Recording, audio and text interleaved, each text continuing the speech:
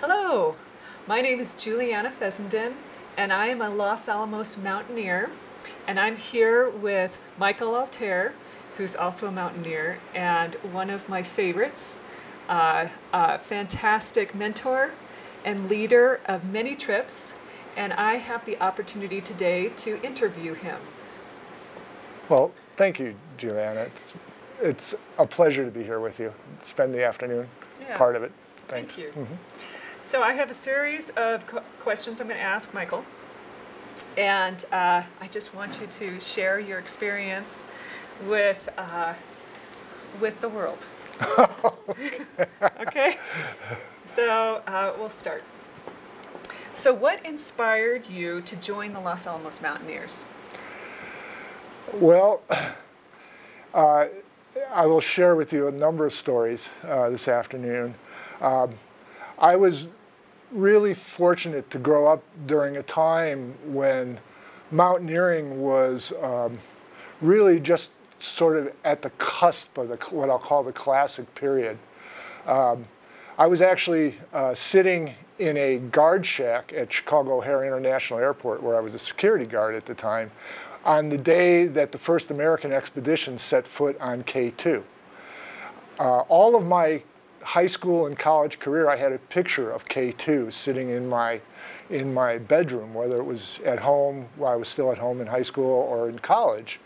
And I had been inspired by K2, having read The Savage Mountain, following the 1953 Great Expedition. It's probably known as one of America's great mountaineering expeditions. And participants on that expedition included a gentleman that I would come to meet here while I was interviewing George Bell. George and I became colleagues and friends. I'm actually probably one of the last people who had to get a signature of an existing member to join the American Alpine Club. And I wish I'd have kept that, because I had George Bell nominate me for membership. So that was really kind of cool. But as I was interviewing here, I met some scientific greats, Walter Goad, who started the GenBank. And part of that interview process, I sat in George Bell's office and interviewed with him.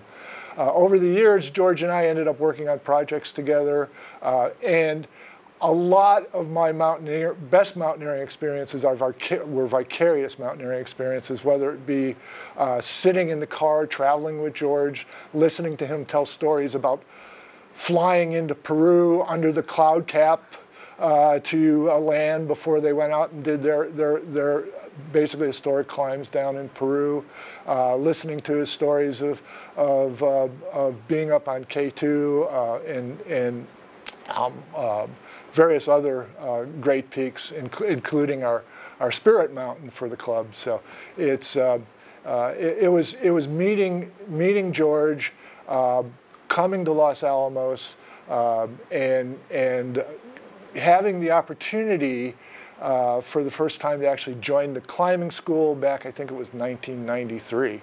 So it was just a harmonic convergence of a lot of wonderful things, and you know, finding this great community of climbers here. Even though I came late to the sport, I had been a wannabe. I still am a wannabe mountaineer.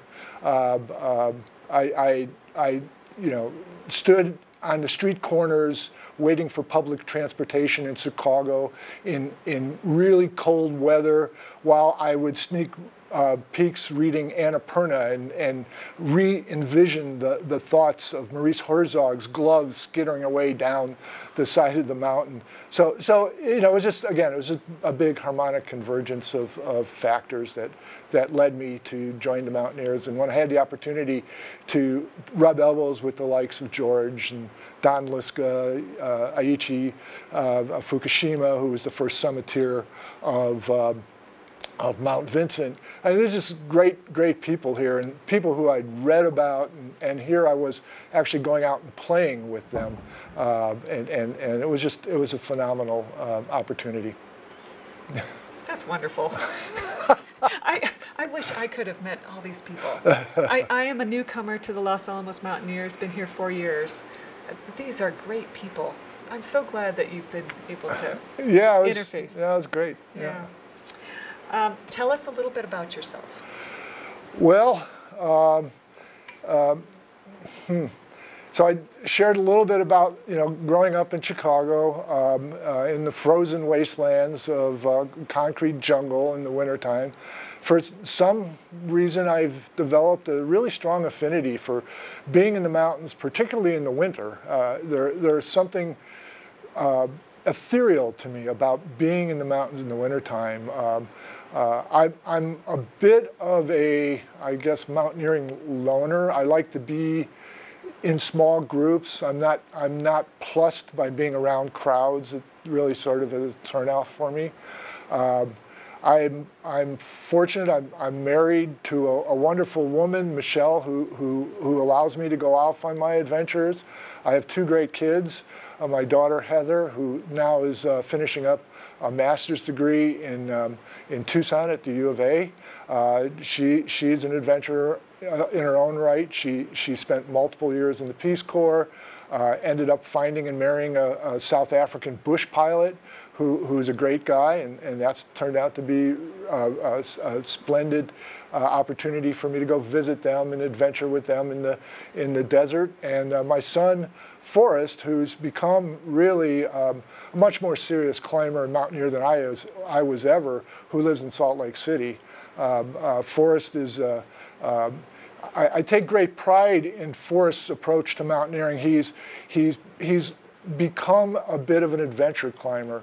He doesn't think, about, he challenges himself in a variety of really unique ways, whether that's climbing freerider so that he can do it in a free style, or whether it's going out into the remote areas of Zion or the Nevada desert to find places that it's actually hard for him to get partners to go with to set up new routes. And he's set up a couple of really significant new routes in the last few years that are really, in my opinion, quite inspiring. So I'm a very fortunate man that I've had both the ability to adventure, a spouse who supports it, and a couple of great kids. So, yeah. I'm very glad that you shared your love for adventuring with your family. That's something I'm also trying to do with my kids. My kids will tell you a story, and it's kind of fun, that we did on the 200th anniversary of the Voyage of Discovery, the Lewis and Clark trip, we took a float trip down the Missouri River from Fort Benton to the Charlie Russell Wildlife Refuge, 165 miles on the river. And both kids will tell you that while their friends were going off to Disneyland and Disney World, Mom and Dad were hauling them down the Missouri River through swarms of black flies and other such adventures. So, yeah, somehow or other they were not turned off by adventure, but fell in love with it themselves. That's wonderful. That's wonderful. What activities have you done with the Los Alamos Mountaineers? Oh gosh. I started again with the club, as so many of us did over the years, with the climbing school, and I find it very unfortunate that the litigious nature of our society has made it so difficult for us to continue that tradition. The Mountaineers have, as part of their mandate, the continuation of an educational paradigm for new people in the community who enter the community, this very dynamic community, because we have so many people who come here because of the lab. And that has, over the years, sort of fallen a bit by the wayside, largely because we're struggling with how do we manage a climbing school for a club with a $10,000 a year budget, where, if somebody were to get hurt and bring some kind of lawsuit, that would be gone in the first probably 3 hours of consultation with an attorney. So that I find to be unfortunate. But that aside, I have served as the program chair for the club. I'm a past president of the club. I've participated. One of my great adventures was with a guy named Stu Bowling, who brought us into the Cirque of the Towers up in Wyoming in the Bridger Wilderness, and we climbed the classic Pingora Peak and the Wolf's Head, which appears in Roper and Steck's 50 Classic Climbs. Spectacular trip that one was. I've actually participated as a trip leader in a number of instances. I think the club used to do a lot more sort of what I'll call adventure or mountaineering tourism, where we would go to famous climbing places like the Grand Teton. I led a trip to the Grand Teton where I was pleased to get a group of 12 out of 12 people, 8 people managed the summit. That was a fun trip. As you know, I've tried to sort of recreate some ice climbing opportunities, and we'll over pre-pandemic we had, I think, our last sort of ice climbing outing, which was a lot of fun. I also led a trip up Mount Whitney and was able to climb one of the classic routes on Mount Whitney at the time, which was probably not one of my best planning efforts, because prior to going and doing a technical climb on Mount Whitney, I spent the prior 2 weeks in Hawaii on the beach. And so I'd pretty much given up all my acclimatization at that point in time, and found that to be a little bit more burdensome than I'd anticipated.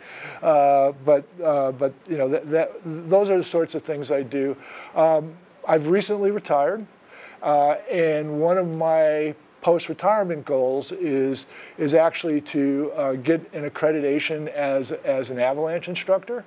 And also as a wilderness first aid instructor, so that in this community we can create a dynamic training environment, so that we're prepared for those mountain adventures that we go out and do. So those are sort of some of my goals and my current relationship with the club. So, yeah. That's so valuable. I got to tell you, as a newbie, having the wilderness first aid Abbey refreshers that I participated in, they're so important for outdoor safety and feeling like you can survive. Yeah. One of my mottos is that everything I do today is training for what I will do tomorrow, and one of the things I've learned over the years through my experience with the Mountaineers, when I've set higher objectives for myself, is the importance of building confidence. So these sort of training activities build a level of confidence that lets you go out there and push the envelope a little bit further all the time. And it's, whether it has to do with your physical training, your mental training, your ability to respond in a out of normal circumstance. Those are being familiar with and doing that sort of thing is, I think, is important, and it is one of the things I look forward to continuing with my relationship with the club. Yeah, that's fantastic. That's a service for all of us. What are your favorite outdoor adventures? Which adventure stands out the most in your mind? Oh, so I did share with you some of the outdoor adventures I've done with the club, but I would have to say, looking back, it's the ones sort of that I do with my kids. I've not put up a first ascent anywhere. I think I may have put up a first ascent. I know it's the first documented descent going into a local canyon. I did that initial exploration of that particular canyon with my daughter, and having her there and participating in that was great. I've had several really great adventures with my son. We spent a couple of nights together on Moonlight Buttress in Zion National Park under a full moon, which was just phenomenal for me. He pulled my sari behind up most of that hill, but it was great. And then together we went. He was on a educational program in Peru while he was working at Emory on his Master's of Public Health, and I was able to go down and join him at the end of that trip, and got to climb a mountain down there called Yanapacha, and together we summited. We had a guide, of course, so again, it's not real mountaineering. It's sort of mountain tourism. If you climb with a guide, or you climb on a fixed line, or you do any of that, that's just tourism. It's not really mountaineering. But it was really a great experience to be able to do that with him. We got just short of 18,000 feet. It's kind of entertaining. In Peru, you get to a point where you step out of the truck on the way to base camp, and you're setting a high altitude record for yourself. So I think the truck pulled over at 15,000 plus feet. You know, prior to that, I'd never been above 14,000 here in the States. So yeah, that's cool. Yeah, that's amazing. Yeah. What experience taught you the most important lesson about outdoor safety? Oh, okay. Yeah, probably one of the things that sort of drove me to this educational paradigm that I'm trying to pursue right now as part of my retirement was having an avalanche cut loose underneath the back of my skis just off of Homestake Peak up near Tennessee Pass in Colorado. A really good friend of mine over the years, and one of my favorite mountaineers in the club, a guy named Mario Scalacci, has had this hut trip going on for, it's probably close to 30 years now. And when I joined that trip, I was one of the puppies. And I think the last time we went out, I was the old man. So we've been doing it for a while. And it's always been great. And so as the years went on, I got to be a more confident backcountry skier. I would go out and start doing some of my own sort of side trips out of the hut. And we were staying at the, I believe it's the 10th Mountain Division hut, which is just at the base of a bowl that is surrounded sort of by Homestake Peak. And it's a beautiful area. And myself and one of the other members of Mario's team on that year decided we would go up and summit Homestake Peak and then traverse across the ridge over to a side ridge that looked like it had a really nice slope, nice beautiful graded ski. But to get there, we had to cross two very steep, hard-packed couloirs. And my partner had gotten a little bit ahead of me, and he managed to get across both couloirs. And I got up to that first couloir, and I wasn't sure I wanted to spend the 2.5 hours to backtrack the way I'd come. So I made the decision to angle my skis across to a little rock outcropping. I was a little aggravated with my partner because he got a bit further ahead of me than I would have liked. But we were where we were, and I had to get across. So as I cut across that first couloir, just above, just below the pinnacle of the ridge, going across the couloir, thinking that I would be perfectly safe. It was a windward slope. It was basically rock hard neve. And I was just cutting for this rock outcrop on the other side. And I just pulled up in that rock outcrop, and I was sort of standing, balancing on a rock, and I had this strange sensation of movement sort of encompass me. And I looked behind me, and the entire slope was rolling away, and it rolled down about 600, 700 feet in large chunks. It was definitely a hard slab that I managed to not get caught in, but I wasn't going to go any further along that route, and I basically climbed down the debris field out to, and you'd think I might have known better because I think the little cirque at the bottom is called Avalanche Lake.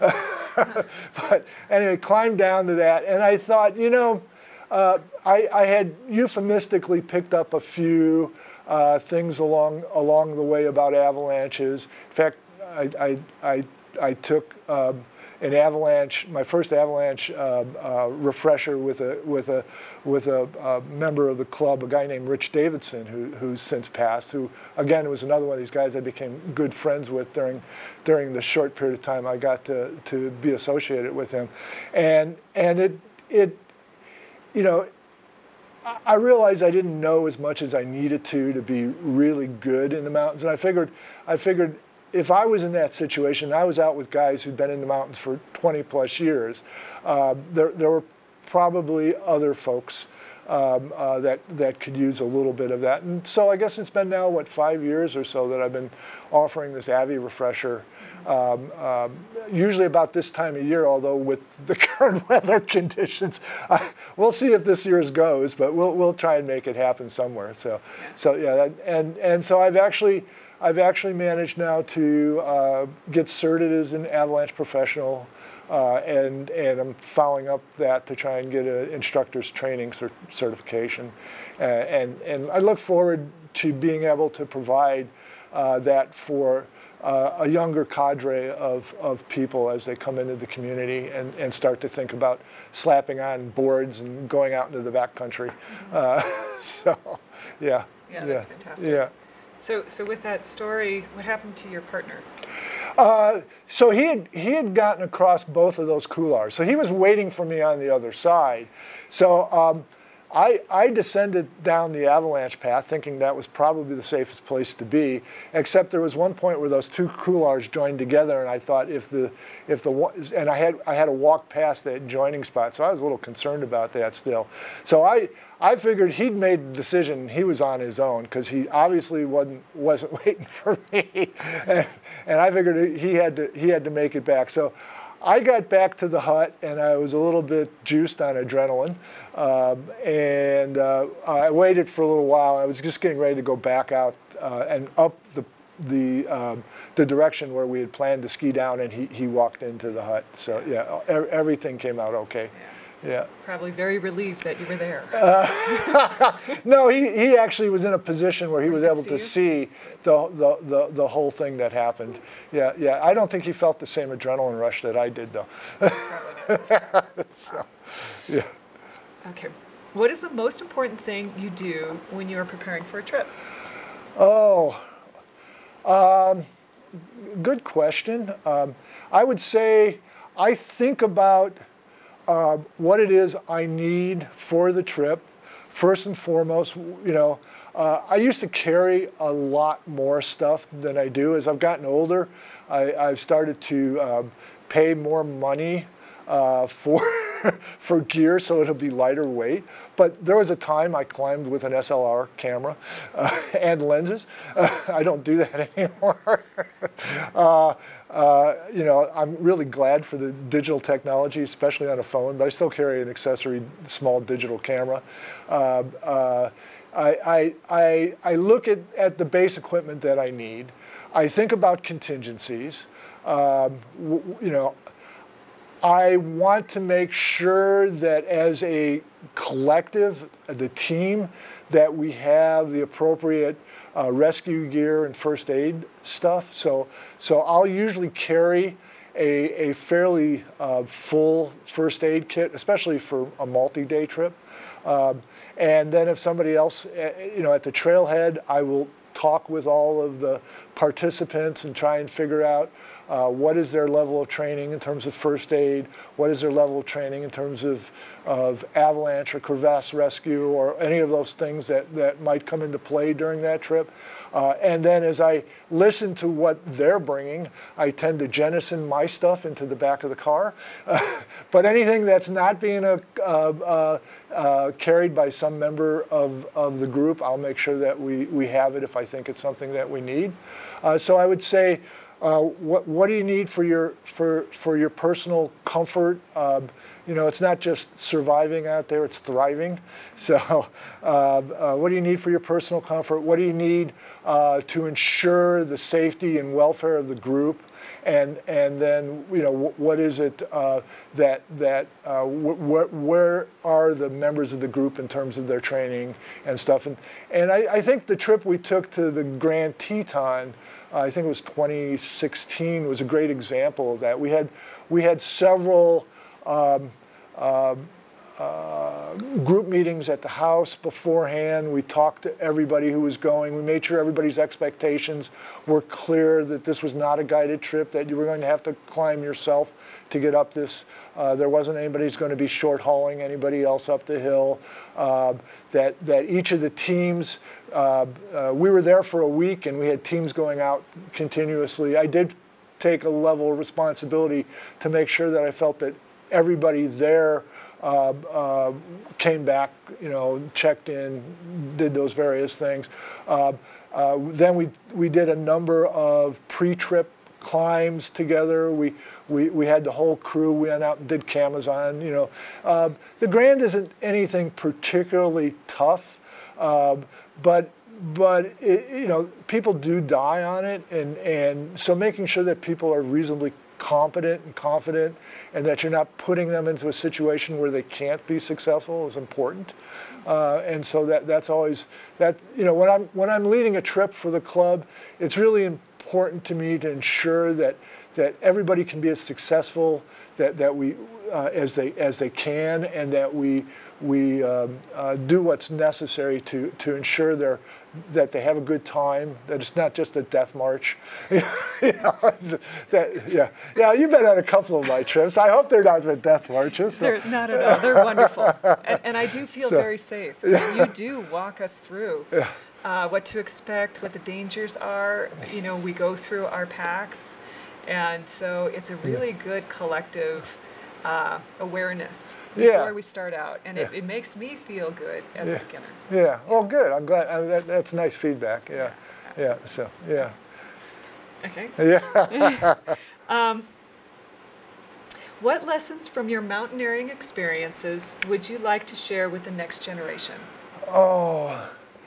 Yeah, this is an interesting time, I think, in climbing, and I shared with you that I sort of grew up on the cusp of the classic mountaineering experience. I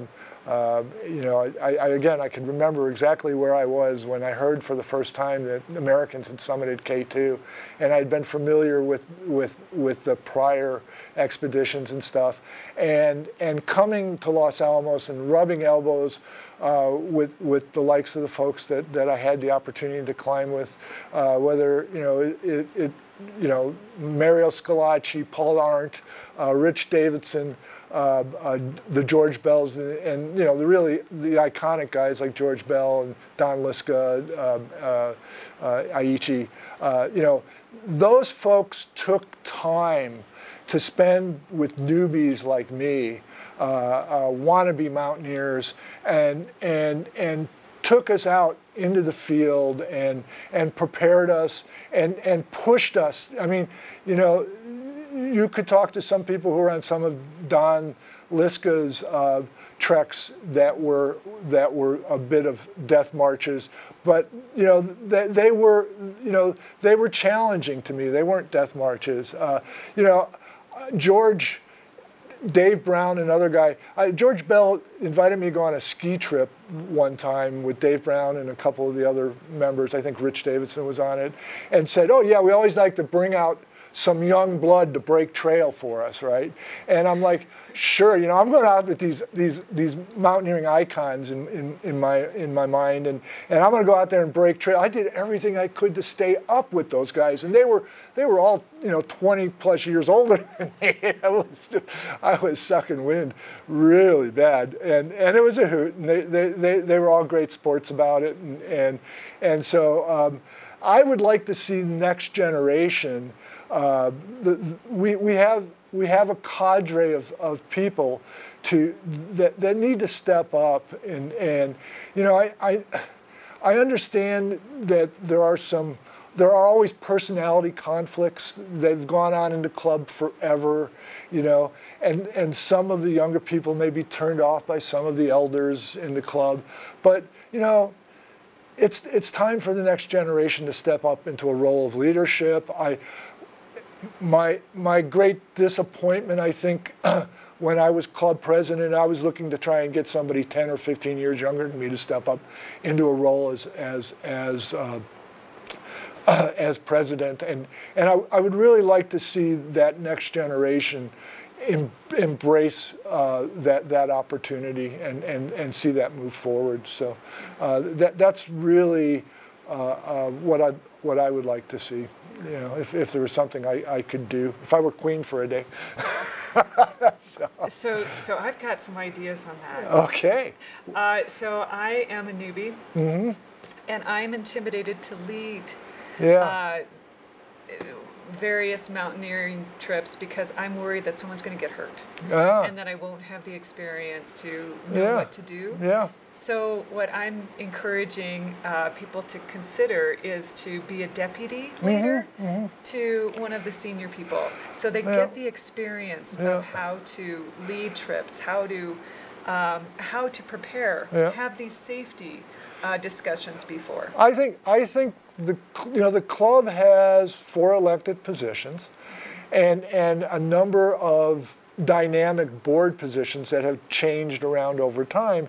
And I think one thing that I've looked at in the last few years, the model of the Seattle Mountaineers and the Portland Manzamas, and they do provide sort of a you almost call it a meritocracy system to become a leader. I think one of the things where our club should consider is I think we should have some kind of a safety officer that would help newbie leaders to be comfortable in that role. And we have this horrible thing in this town about training, right? Because we do all this nonsense training at the lab. I think you have to do paperclip training, and so that you don't punch your eye out with a paperclip and stuff. It's just way over the top, and so people resist that. But ensuring that a trip has somebody on it that you feel comfortable with, has their first aid certification, or if it's if you're interested in going out and going to a hut for the first time, but you're going to be an avalanche, somebody that you're with who's at least had an ARI 1 level course, something of that nature on your trip that can help advise in those crux moments when you have to make a decision. How do we manage getting across? This slope looks kind of dicey to me. What do? Well, we send one person across at a time. We make sure we do a double check, make sure everybody's beacons are working. Go get to the hut. Before you go out and day ski, make sure that people's transceivers are turned off, that you have a spare set of battery. There's so many little silly things like that we need to sort of look out for each other in that regard. And I think that's I think having co-leaders or somebody who would just sit as your co-pilot is a great idea. But we do have some outstanding young mountaineers in the club who are doing some pretty cutting edge things, and they come to the interesting talks and stuff, but they're not giving back. In my own personal experience in this regard, I had sort of drifted away from the Mountaineers after some time, and I shared with you the trip into the Circuit of Towers with Stu, and I'd started going out and just doing my own things, and Zach Baker buttonholed me in the Smith's parking lot one day and said, "You need to get on the board." And Zach is a hard guy to say no to, and I couldn't at that time. And I re-engaged with the club, and I've stayed connected since. And I think there's a substantial wealth of knowledge in our young membership that could contribute. It just seems like they're so focused on their own personal objectives that they have a hard time thinking about how to share that experience with their comrades and fellows, around them. So things like, helping you out on a ski tour, there are plenty of folks who could do that, So it shouldn't just be me, shouldn't just be somebody else. It's how do we reinvigorate the youthful membership and get them involved to help support folks like yourself. Mm-hmm. Yeah. So it's a good challenge. Yeah. Yeah. Okay. What has the out of doors meant for your life? Yeah, so as a kid who grew up on the north side of Chicago, I was extremely fortunate. My grandparents had bought a cabin on a northern lake just about 90 miles south of Lake Superior in Wisconsin. So the concept of being in the woods for me was very important my whole life. Whether I'm climbing a mountain with no trees to be seen for 1,000+ feet below me, or what have you, I always refer to it as being out in the woods. It's a place where I find I find a certain refuge. I find peace. I think Anatoly Bokharev, I think, said it best. Mountains are the cathedrals where I practice my religion. And that's really the way I feel. I feel very special when I'm in the mountains, like I'm in a really special place. I take great offense when I'm camping at a high altitude camp, and I go around a bend and it's littered with toilet paper and human feces, and I've gotten to a point where whatever I carry in, I carry out, regardless of whether it's shape-shifted or not. So. It comes out with me, The mountains are fragile. Our environment is fragile. I like to be in places where I'm alone in the mountains, but I respect the places that attract large numbers of people. I had wannabe wishes to do the nose on El Cap for years.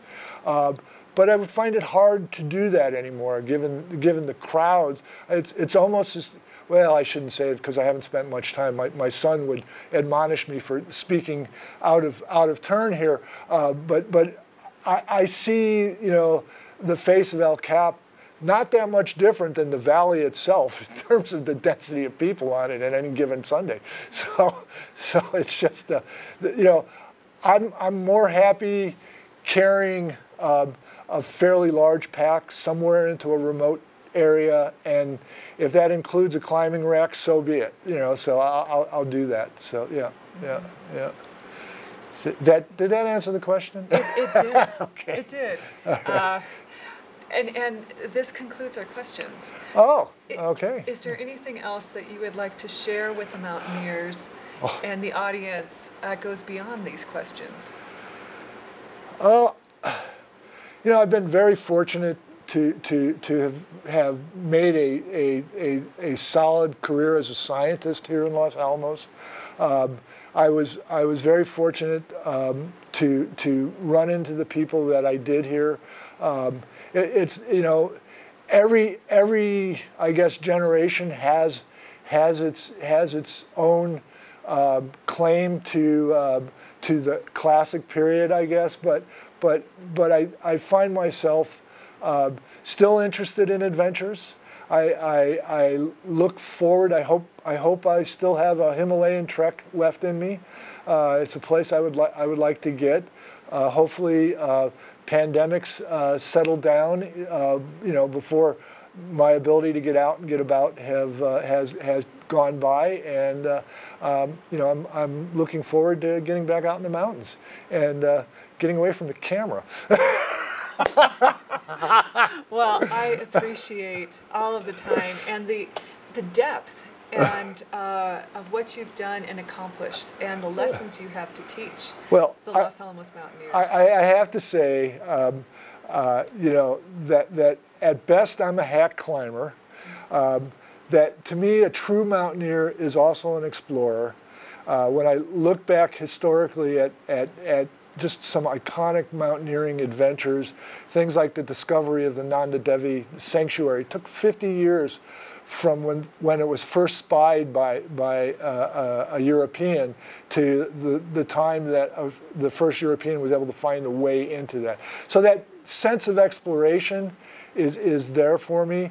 I don't confuse that with adventure tourism, you know, climbing to the top of Mount Everest, having someone set a line for me so I Jumard to the top has no interest to me.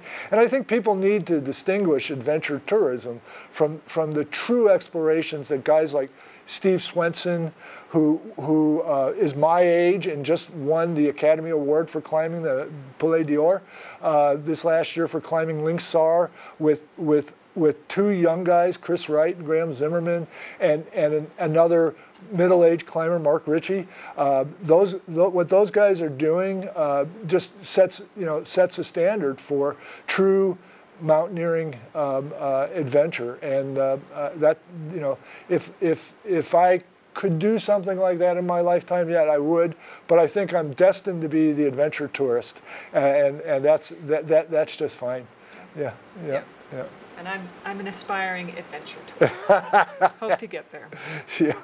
Well, thank you very much. Well, thank you for having. Well, this concludes our interview with Michael Altherr.